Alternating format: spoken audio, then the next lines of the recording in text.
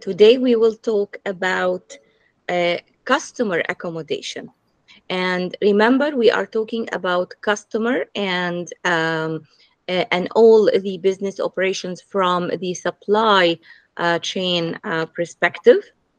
We will talk about customer-focused marketing, customer service, customer satisfaction, customer success, and developing customer relationship management strategy. So let's go back to who is the customer. Remember when we talked about the difference between customer and consumer. So if we talk from the perspective of the total supply chain, end to end, the customer is the ultimate recipient of the product or the service. And we differentiated between the consumer and the customer. And this could be divided into two main categories. The end user in the consumer market and the customer company in the business market. Because maybe your business or your company is working B2B. So the end user of the product in the consumer market, so this refers to all the individuals or households. Sometimes some products target families or the household who purchase and use the product for their personal consumption. They are the final consumers in the supply chain. For example, when we buy groceries from a supermarket, buying clothes from a retail store, or order products online. But the key word here is personal use. Customer company in the business market, so this refers to any organization or business that purchase products or services for their operations or resale. So whether this product is or service will be part of their operations, or they buy these products or service to resell it to a consumer market. So in this case, they act as customers within the supply chain.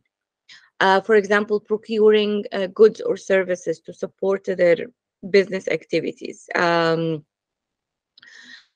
example, like restaurant, when they buy food supplies and food items from a distributor, or a construction company buying building materials or components, or a retail stocking products for resale. Think of Costco, for example, or even grocery stores.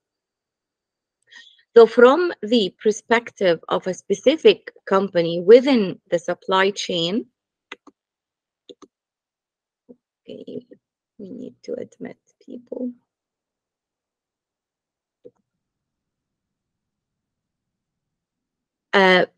The customer can be seen as the intermediate customer organizations that exist between your company and the end user. That's why we spent some time differentiating between customer and consumer, and now we talk about the end user, okay?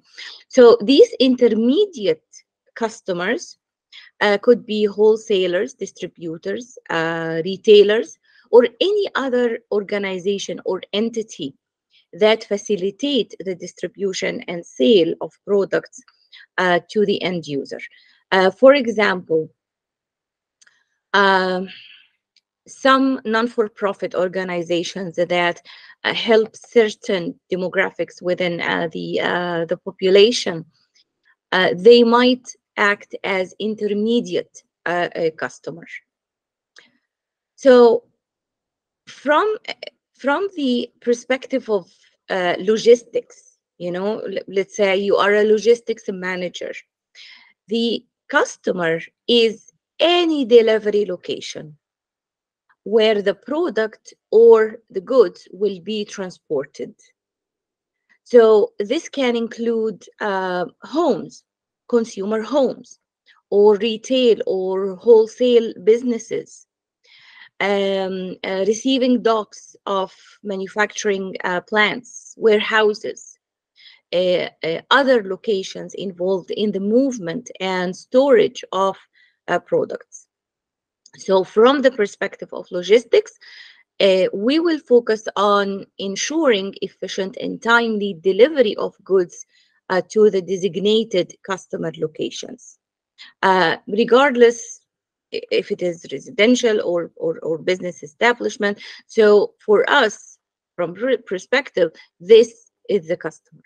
So very, very important when you have a case study or when you are discussing a business matter with your team, to agree on who is your customer, because the perspective will change who is the customer.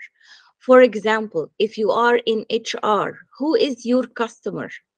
These are the other departments that you are serving. So very, very important to discuss with your team who is the customer, the definition of the customer. And sometimes you spend some time profiling the customer. That's why in marketing, for example, we create market persona. So we try to visualize who is this customer. So why? Because it will be different serving a type of customer to a type of customer. So now let's talk about the basic principles of the marketing concept. So the first one is the customer needs and requirements. These are the basic. It's more than just a products or service. This principle emphasizes the understanding and fulfilling customer needs and requirements. Now I'm putting myself in the customer shoes and I'm thinking, okay, what this particular customer needs, what are the requirements? And this should be the primary focus of your marketing effort. So it implied that, successful marketing starts with identifying what customers want and tailoring products or services to meet these needs. So, for example, if your company manufactures smartphones, so all these big names, they conduct market research to understand the features and specifications that customers desire and develop products that align with those preferences. And here is very important observation. Customers, when they talk about their needs and requirements, or sometimes aspiration, I wish my phone can help me with this. They use natural language. We call it natural language. They don't talk technical jargons. So that's why, for example, we have business analysts who can transform the customer story into technical specifications or product configurations that we can actually work on and actualize. And of course, different customers have different needs and requirements. So customers are not homogeneous. Their preferences and requirements may vary. And the marketing professionals or marketeers need to segment the target market and develop offerings that cater to specific customer segments. That's why we have primary segments and secondary segments. So we can differentiate these small changes in requirements. For example, of course, clothing. Clothing is the easiest example here.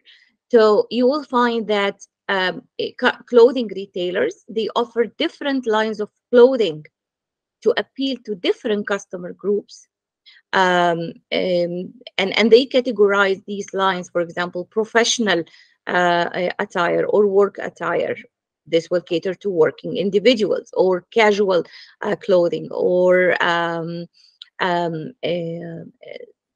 specific lines for younger customers. So you can see the differences. Um, product, your product or your service will become meaningful only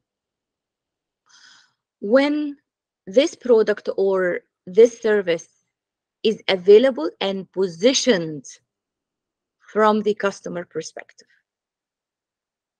So this is very important to effectively position products or services in a way that resonate with the customer perspective. So we need to understand the customer motivations, desires, preferences, pain points, and we try to align the marketing messages and strategies to what we identified. For example, when there are ads for anything related to kids, babies, you will see that it's in a nice household, clean, bright colors, beautiful babies, healthy babies. The mother and the father, they look rested, they look nice, they look happy, they look as if they don't bother with any struggles or anything like this. So they sell a dream in the ad. If I will use this product, I might be close to this dream.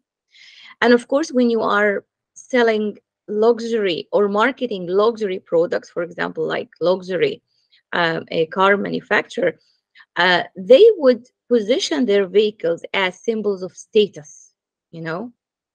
So you will find that they emphasize features like exclusivity, craftsmanship, you know. So they appeal to their target customers.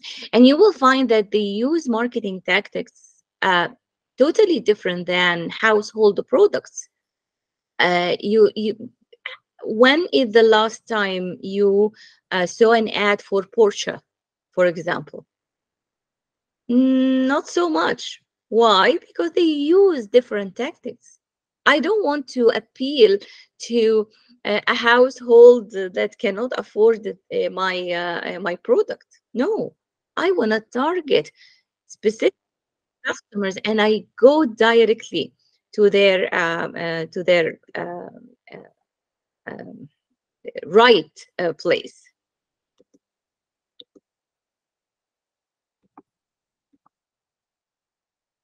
Okay, we admitted new people.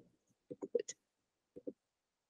So here we want to differentiate between the transactional marketing or and relationship marketing. Um, eh, of course, the term relationship marketing is not that young in the business literature, but we still haven't come up with new vivid theories. So that's the latest. So transactional marketing is the traditional approach. It focuses on individual transactions between the business or the company and the customer. The primary goal here in this type of marketing, transactional marketing, is to complete the sale. Okay, so the company's efforts are typically centered around promoting the product or the service, attracting new customers, and closing the sale. So once the transaction is complete, the relationship between the company and the customer may be limited to that transaction. Um, for example, a retailer offering discount or something on a specific product to attract customers. We have more people joining. Okay. So Our aim or our marketing efforts, it's just to create awareness, generate sales, and complete the transaction. There is no relationship with the customer.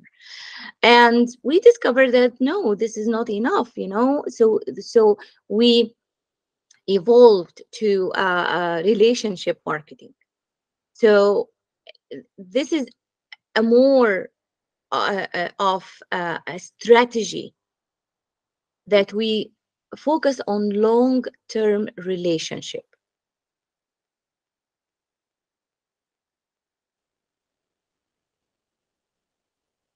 Um, so and here from the supply chain perspective, we want to emphasize this, you know, development of the long term or strategic relationship or strategic partnership with our supply chain partners.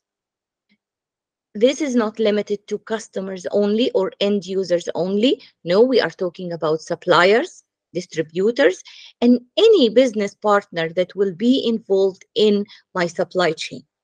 So the objective here is to build strong and enduring connection with these stakeholders. We try to foster loyalty and preference over the long term. And here we want to create a mutual value, you know, win-win situation. And we want to understand the supply chain partners' needs, including the customers and other businesses. And now we talk about a more personalized experience, you know. For example, software companies, they sell the product, but they provide ongoing support. They provide training. They provide regular updates.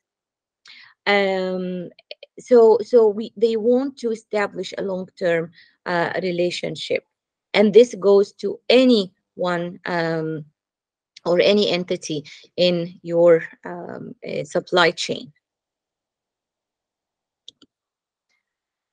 So the concept of relationship marketing to a specific segment, sometimes some literature call it one-to-one marketing, um, and or micro marketing, you know.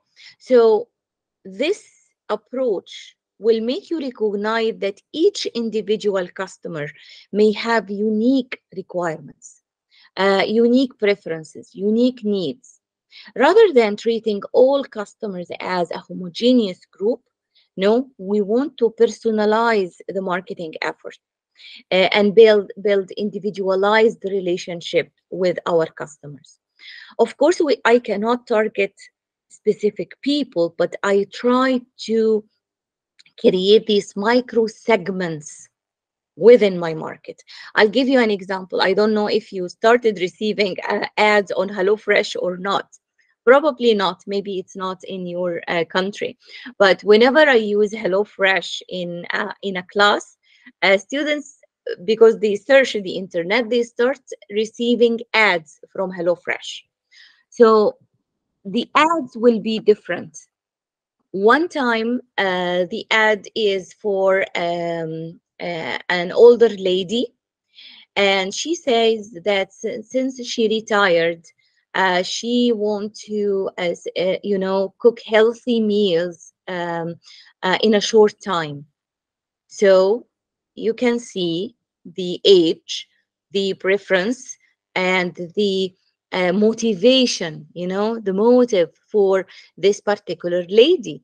And this ad will resonate with certain demographics. Another ad with a younger woman, she's working, and again, she wants to eat healthy and to feed her family healthier without the hassle of cooking because she doesn't have time.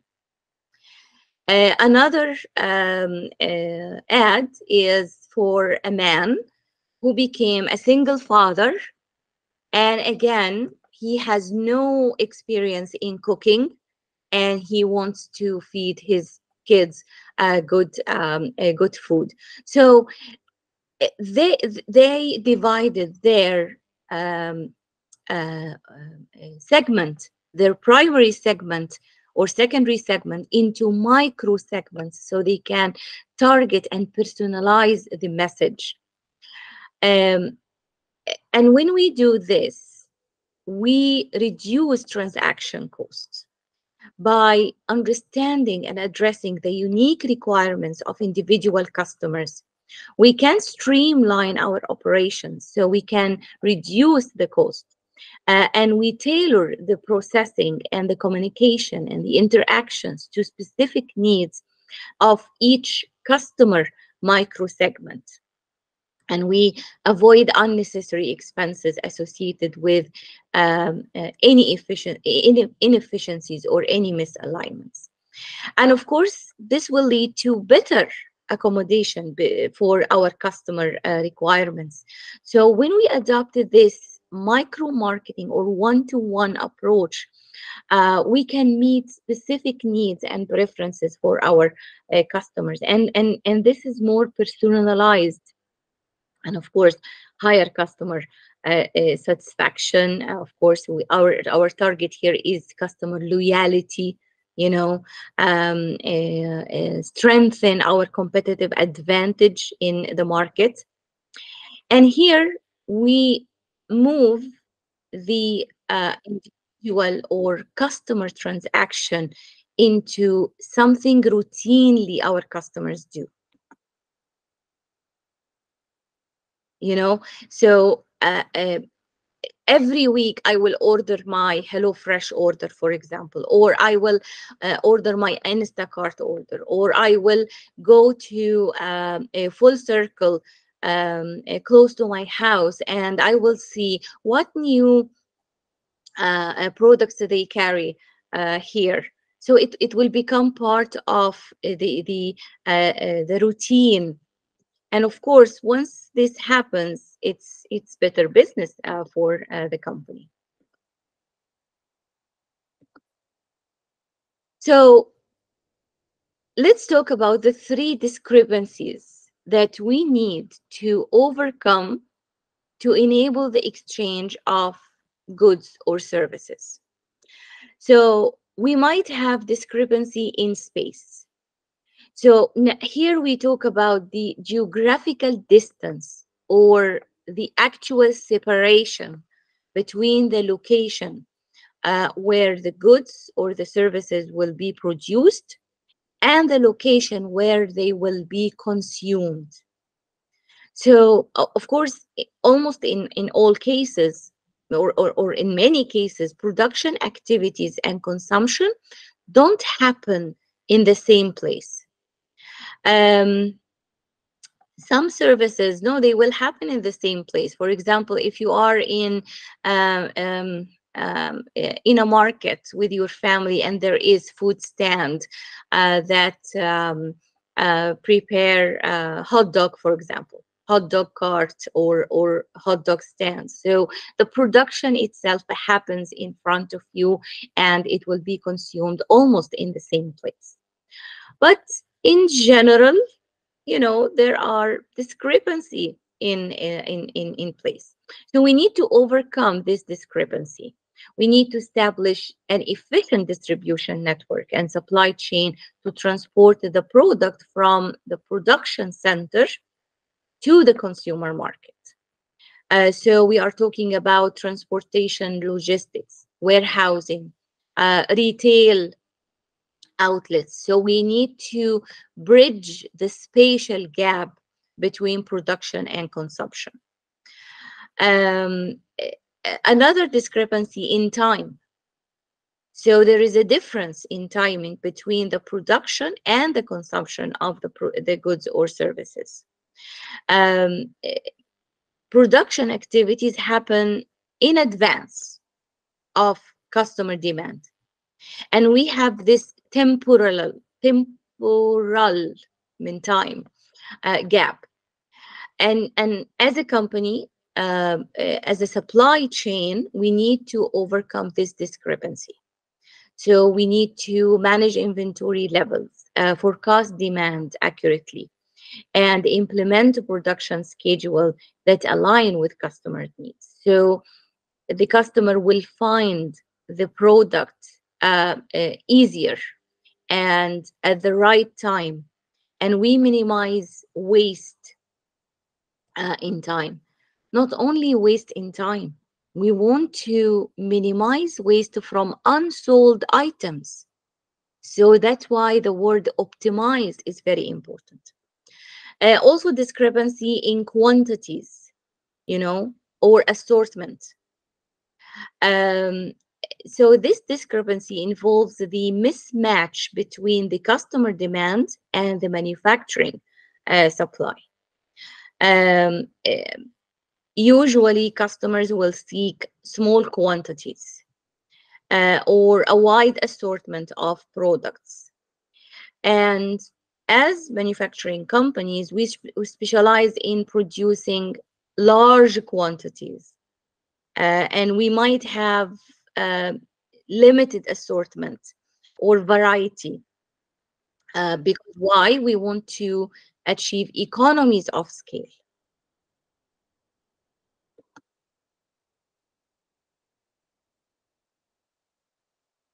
Um, so again, we want to manage the supply chain to overcome this discrepancy, so we can understand the customer preference, so I can produce the assortment that caters to this to these preferences. Market segmentation will help in this, offering product variety that matches these demands. We might offer customization options. So all of these are tactics that can help with overcoming these discrepancies. So we want, again, still we are talking about eliminating these discrepancies. So we have different strategies. For example, spatial convenience. So this is the level of ease and convenience experienced by the customer in terms of the shopping time and effort required. So we want to reduce the distance and effort customers need to travel to access certain products or services. And when we design our supply chain, we design it in a way that provides spatial convenience. So selecting the retail outlet or the distribution centers or the fulfillment centers, we do this strategically, making the products easily accessible to customers. I believe one of the success factors, key success factors for McDonald's is the strategy they adopted to have a McDonald's franchise within 10 minutes of any customer in the US. So other franchises, for example, they say, okay, there should be some distance between a franchise to a franchise. So their franchisees, they don't compete for the same customers. McDonald's realized, no, I want my customer, wherever they are, to have a McDonald's within 10 minutes walk. Then they started to cater to cars, vehicles. So they have drive-through. Why? They want to create this spatial convenience. Of course, there are other tactics that you can create this spatial convenience. For example, you can locate your distribution center away, but you provide lots of parking space, and you provide also some activities. Like when you go to IKEA, people sometimes go and they spend the day in IKEA. You know, they if they are hungry, they have food. They have nice places to sit. Some of IKEA centers, they have kids areas. So it's becoming a whole experience, a whole day experience. And also in e-commerce, you can provide this. So um, when you provide fast and reliable shopping options, ensuring that the customers will receive their orders quickly and conveniently, regardless of the geographical location, now you are creating spatial convenience. The second tactic is lot size. So the number of units or quantity of the product that you will carry. You know, so supply chain aims to accommodate customers' desired lot sizes. So if they want to buy in bulk or smaller quantities. So if you go to buy Pepsi or water, for example, you can buy a packet of 24 bottles. But at the same time, you can grab a cold bottle of water from the fridge and you get it. So the lot size of what I will purchase, again, different sizes to accommodate different needs. A very important discrepancy or pain is waiting time. So we try to minimize the waiting time. So it's the amount of time the customer must wait between ordering a product or a service and receiving it. And we try hard to minimize this wait or waiting time so we can enhance customer satisfaction. That's why now customers are asking for prompt delivery, you know. Think of um, um, fast food delivery, for example. I order the meal, I want to have it, you know, within 10 minutes or maybe less. Also product variety and assortment. So the range and the variety and the diversity of the products available to the customer. Um, so we, of course, it depends on the business. So each business or each industry will allow you to cater to a different levels of product varieties. Some companies they deal with only one service and one service only. For example, think of excavators. So if I'm digging, I'm a digging company. This is the only service I'm providing, you know. So the industry itself will force me to have a limited assortment of products or services. So any question? Okay. Um, let's talk about omni-channel marketing. So I don't know if you heard this word before or not, but this is an approach when the company engages with customers through multiple channels. For example, online platforms, brick and mortar stores, telephone, mobile apps, social media. So it's a variety of channels so I can reach the customer. For example, H&M. You can go to the store, so it's a brick and mortar. You can order online. You can have their apps. You can even place an order through the telephone.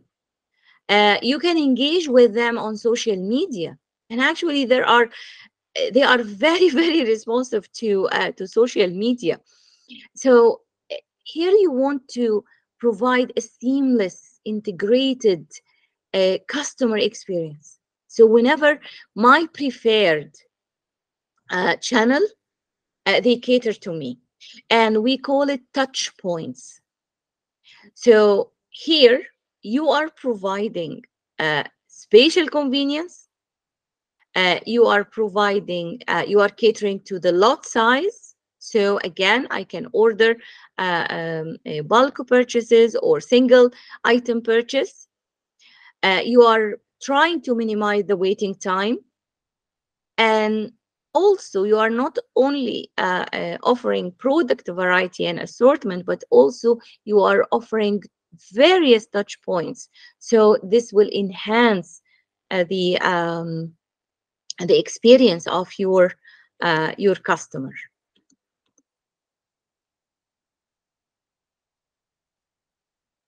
So we have different levels of customer accommodation. Accommodation means responding to customer needs and requirements. Again, within the supply chain, we talk about customer service, customer satisfaction, and customer success. And please bear in mind that in the middle of the supply chain, you still have customers. So these are your business partners. So, uh, so these general terms can apply to any entity within your supply chain. So customer service, we are very familiar with this. You know, we get, as customers, we get the support and assistance that we need, whether before or during or after the purchase process. So think of addressing customer inquiries. You know, I'm just shopping around. Have you heard of this word before? Or I have questions about your product or service. So this happens before the purchase. Resolving issues, of course, complaints, big, big in customer service. Uh, so we provide customer service that focuses on meeting the immediate needs of the customer, and we try to ensure that their basic expectations are met. Customer satisfaction, this goes beyond basic customer service. It aims to ensure that customers are happy, they are pleased with their overall experience. Of course, meeting customer expectations, but no, exceeding customer expectations, creating a positive perception in their mind about your company, the products, the services. There is a famous example that we always use, is one customer service rep in Zappos. Zappos is a company that sells shoes from different brands. He spent 6 hours trying to solve a problem, of course, related to the supply chain and the order of the customer. So he spent 6 hours trying to solve this problem with the customer. And at the end, we have customer success. So we take customer accommodation to the highest level by focusing on long-term success. So we create loyalty, you know.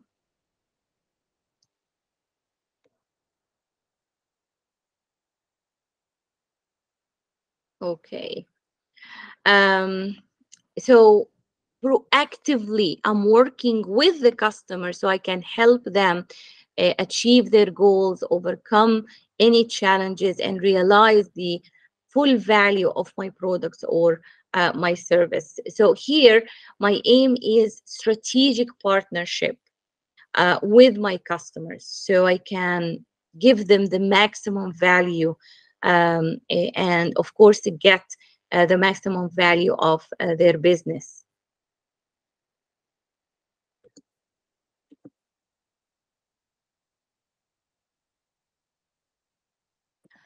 So let's talk in detail about these elements. So when we talk about customer service, the we said that the objective here is to provide the right service or the right support for my customers before and during and after the sale. So we make sure that we provide the right amount, so they receive the appropriate quantity or amount of the product they need. So I must accurately fulfill the customer order. There is no shortage or excess inventory to enable me meet the customer requirements. The right product. This is huge. When we talk about large number of orders, packing the wrong product happens, and it happened to me several times. So we make sure that the customer receive the exact product they ordered. And so we make sure the product itself is available, the packaging is done right, so we offer the desired products the right time. So we try to deliver the products or services to the customers at the expected or desired time. So when we are talking business to business, for example, if we are talking about construction, a company, I might place the order, but I want to get the products at a certain time because, for example, I don't have a space to store these items. So I want to get these items at the right stage in the product, but I place the order earlier. So it happens a lot in B2B businesses or interactions or transactions, sorry.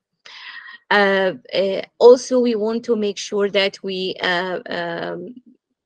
deliver the product or the service to the designated location at the right price. This is huge. Pricing, and people who are specialized in pricing, they try to address the pricing concerns, pricing related concerns from the company perspective and from the customer perspective. So we want to make sure that we charge the correct and fair price for the product or service. So the pricing practices that we will use should cater to a win-win situation between the company and the customers. Invoicing, so accurate invoicing. We don't do mistakes in the invoice. Resolving any pricing discrepancies or issues. Also, customer service provides the right information, so the information we exchange with the customers are accurate and relevant to the product or the service. This could be the product details, the specifications, usage guidelines, availability. So we don't want to include some misleading information. Some of these hype words that are used in marketing, sometimes the government might consider these as misleading, So when you say a very good source of calcium, okay, that's a claim. What's the evidence that this yogurt is a good source of calcium? Yes, see the ingredients and see the nutrition details. You will find that our product provide, for example, 5% of the calcium intake required for babies, for example, something like this. So information is important. So there are certain fundamentals when it comes to customer service. So you want to make sure that your company have these fundamentals. And right now, I repeat it again, customers are greedy. We are becoming greedy. We want better, faster, cheaper. So you want to make sure that you have availability. So you have ability to meet the demand ensuring that the products or services are accessible, in stock when the customers needs them. Also the fill rate. So this is another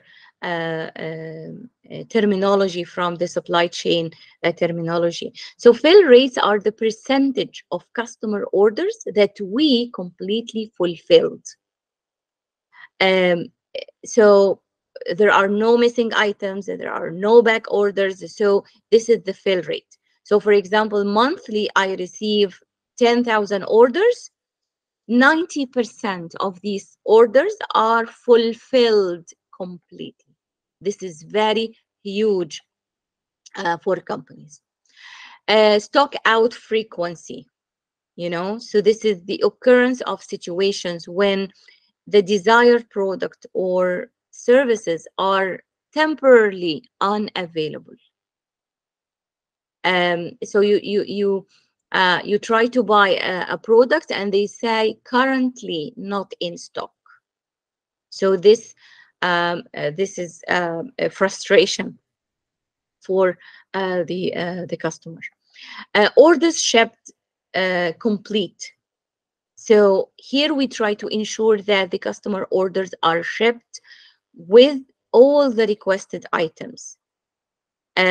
This is very important for the customer, for the customers and for the company, but mainly for the company, because if I cannot fulfill all the items in one shipment, it means that I have to ship the remaining in a separate shipment, or a subsequent shipment or additional delivery. So this is additional cost that I will carry.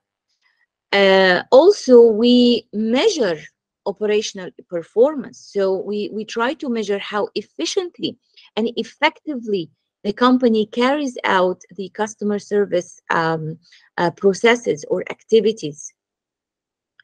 Also speed, how prompt that we are processing the customer orders, fulfilling and delivering these orders. Another element is consistency. So I need to meet the requirements every time. So I need to increase the rate of providing quality service all the time throughout all the interactions and transactions with my customer. Also flexibility, so my ability to adapt and respond to emerging needs and preferences and changes in the demand in a way that doesn't jeopardize my business. Another important element is malfunction recovery. So how can I quickly recover from any operational malfunctions or disruption to the service? What comes to my mind is issue that happened here with our light rail. Our light rail is like a small train or a tiny train that's a city train. In Egypt, it's very similar to the metro. That we got rid of it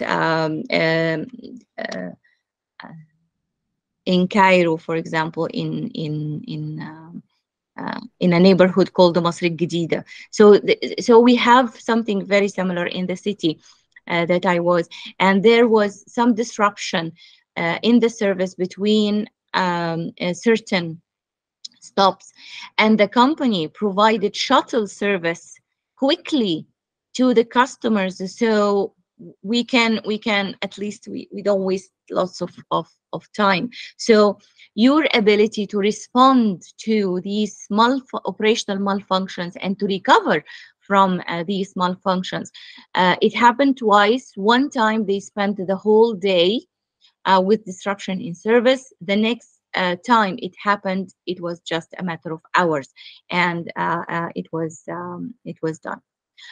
Another very important factor is service reliability.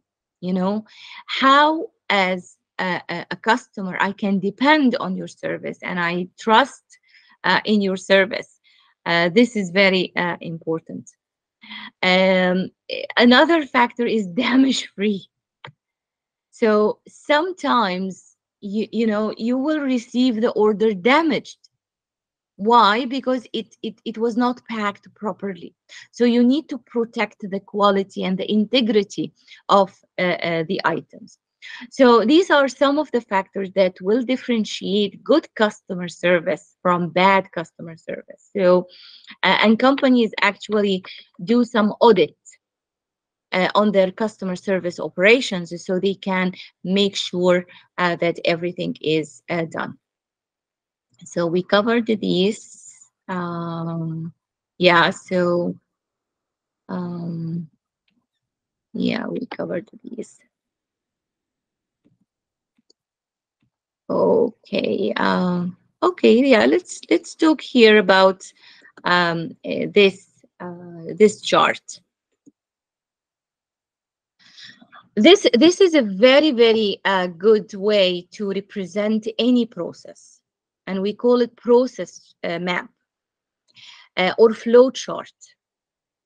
And in any, I want you to acquire this as a skill, because believe me, it will differentiate your presentations and the way you think in your work.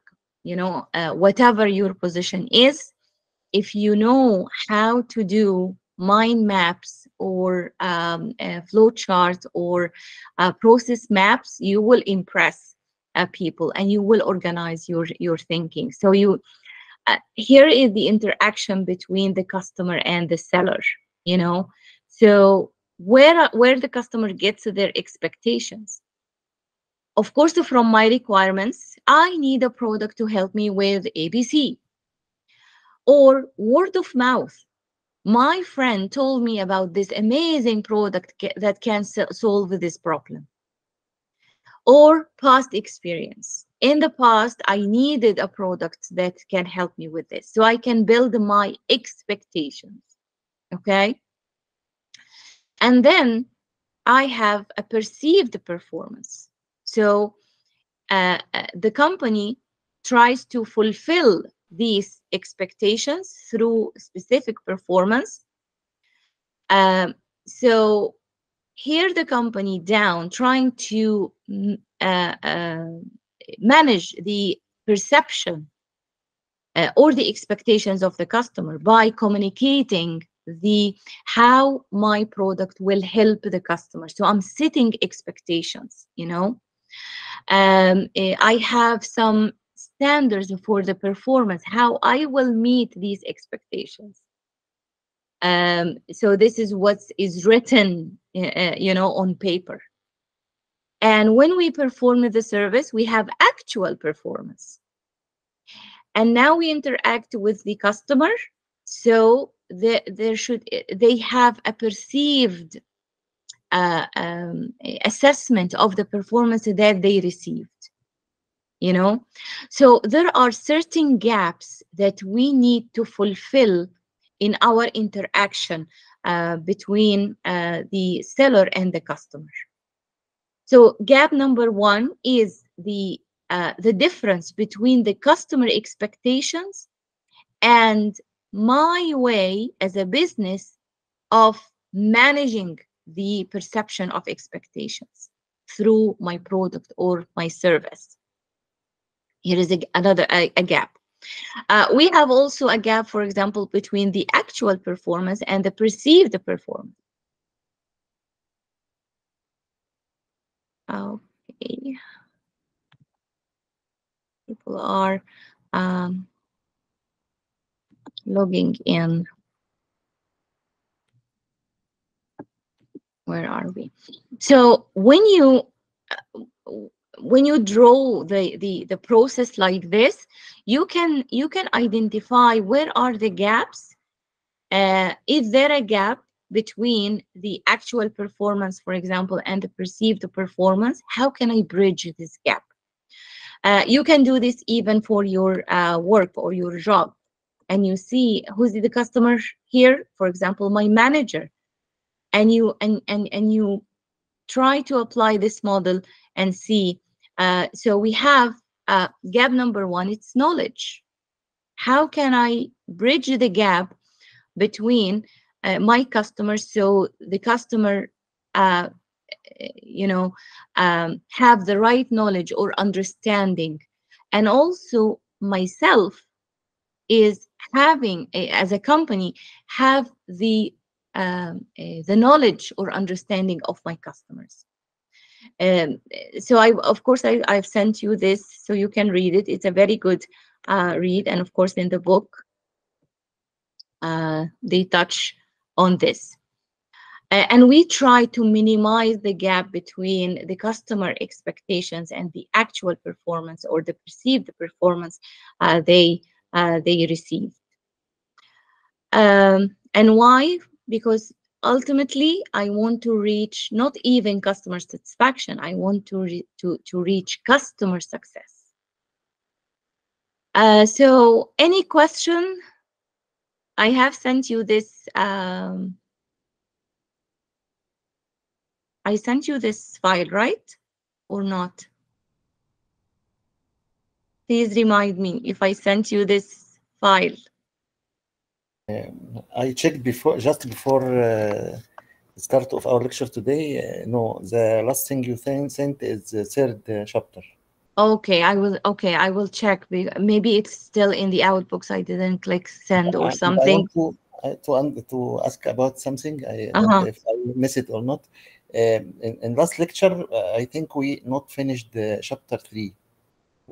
So I said read the rest. I read it, but I want to if it's for preparation for today or just our read only is enough. Okay, thank you.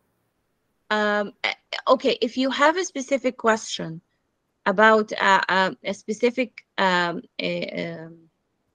concept or something like this, I can provide. I can even record a message and I can send it to you all. So if you have questions, let's use this weekend. So you can send me all your questions and I can answer these questions and record the answers and send you the link for the video. Like a Q&A session, okay? So this is, yes, Muhammad Yusuf. Good morning. Hi, good morning. So I have another question because I didn't see any assignments or quizzes in the model. So this is strange. Really? There is no, there should be some quizzes. Nothing. I have also nothing. Oh, okay. I'm glad that you told me, because what I got the understanding in the previous professor set the set model. Okay, I will visit Moodle and I will see. But you're supposed to have a quiz on every chapter. Okay, so if you don't mind, Dr. Hanan, can you please extend the time frame for those ones so we can we'll have the time to answer them? Okay. Yes. Okay. Thank you. So what we will do is that if you have questions, please email the questions to me. You have my email. I will write it here again.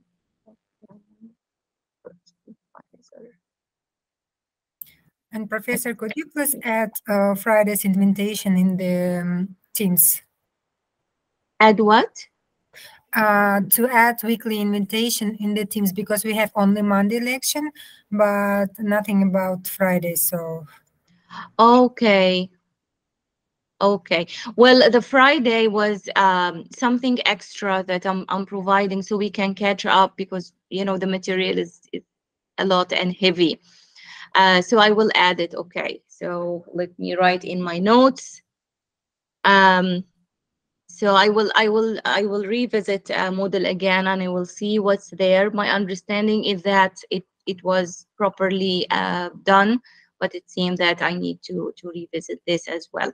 And don't worry about the timing. I'm working with the student support, so we can provide as much accommodation for this subject.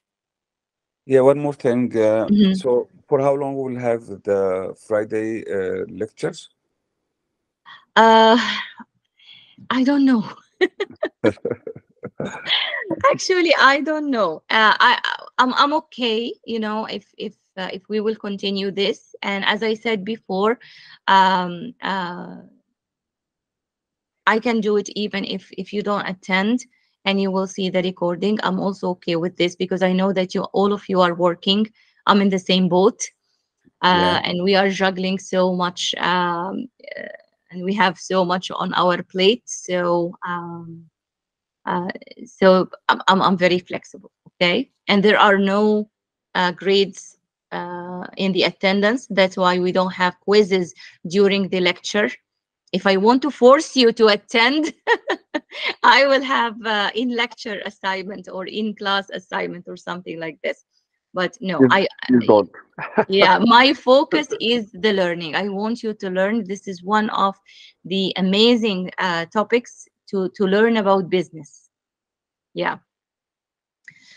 So please, if you have questions regarding chapters 1 to 4, please email it to me so I can answer all the questions and record the answer and send it to you. I will visit Moodle again. I will see if everything is set up the right way or not. What else? And I will add the link to the Friday and the Monday lectures.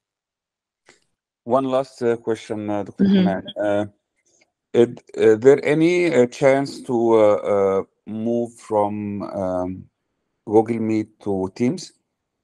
Right now, I have clash between different teams' accounts, and every time I try to look, so it's a purely technical issue for me.